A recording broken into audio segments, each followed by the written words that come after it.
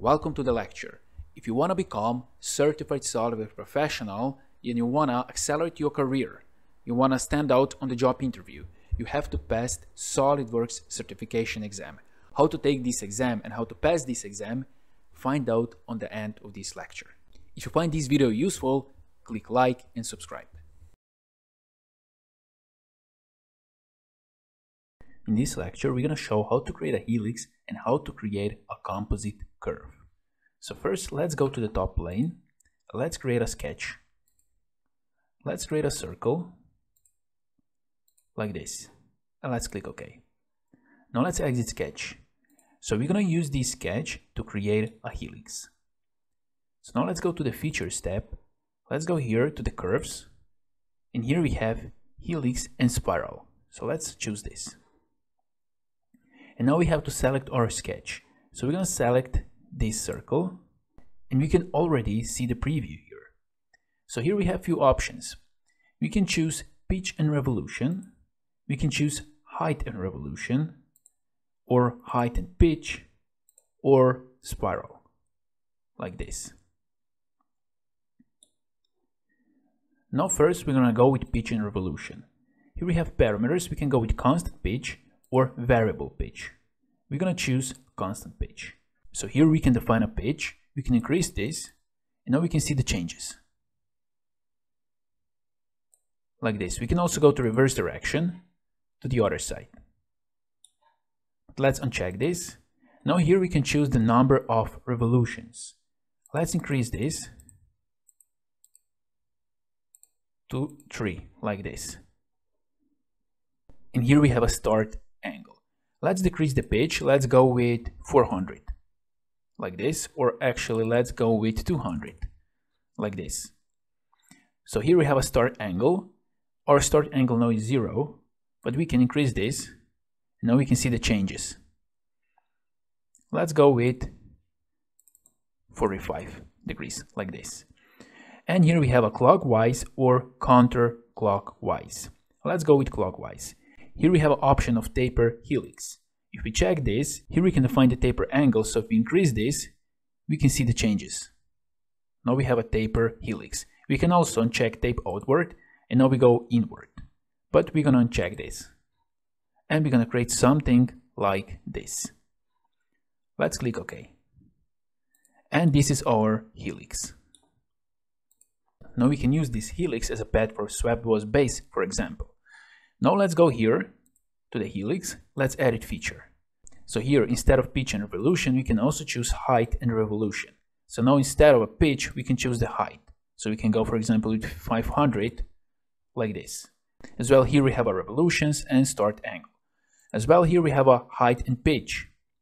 We can also choose this. Then here we have a height, and here we have a pitch. And here we have a spiral. Maybe we want to create a spiral. And then we have something like this. Here we have a pitch. Here we have a revolutions. We can increase this.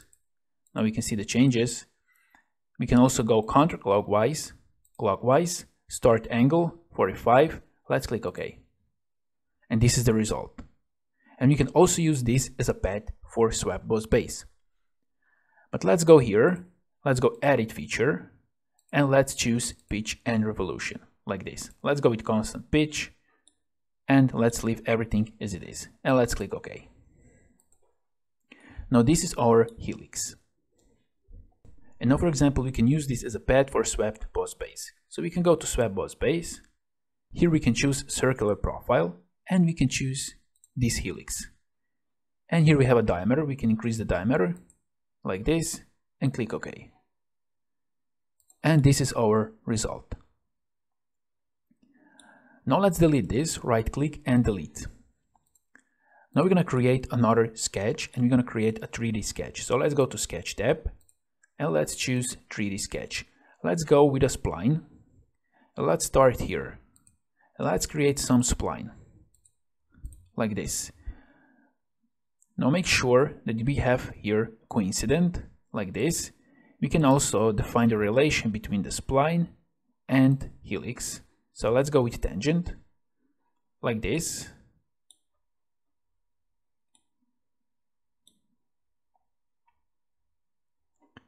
And let's click OK.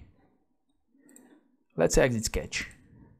And now, for example, we want to use those two curves as a pad for swept boss base. So let's go to features. Let's choose swept boss base.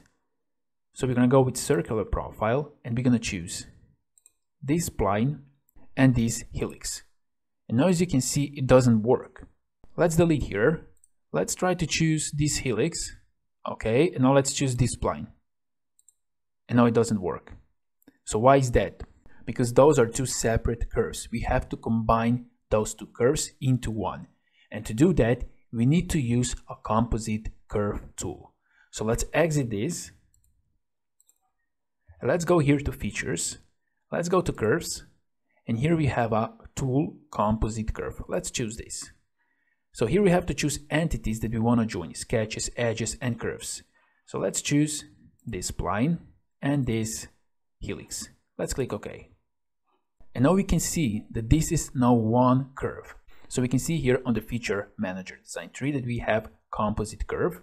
If we open this, we have this 3D sketch. Now we can go to features, swept boss base, circular profile, and we can choose now this curve. We can increase now the diameter, and now this works. Let's click OK. Now if we want to hide this curve, we can just click here and hide. And this is our result. So this is how you can create a helix, spiral, and how you can use a composite curve. Hey, my name is Alan. Thank you for watching this lecture. Please like and subscribe if you like the video. If you want to become a Solidworks professional, if you want to earn a Solidworks official certificate, then you have to pass Solidworks certificate exam. This can help you to get a better job, to negotiate a better salary, and to accelerate your career. In order to earn Solidworks certificate, you have to pass the exams. I have courses that can prepare you for the exams. I have enrolled over 30,000 students. The rating I have for professional exam is 4.9. I have preparation for Solidworks Professional, finite element analysis, surface, sheet metal, and drawings. In courses, you will find all of the tools explained. You will find exercises, examples, and samples exam, the similar one you can find on the real exam. Right now, I have a special offer, and this is if you buy one course for $10, you will get one course for free that you want. As well, if you refer any course to someone else, you can earn 50% per course. This way you can make passive income.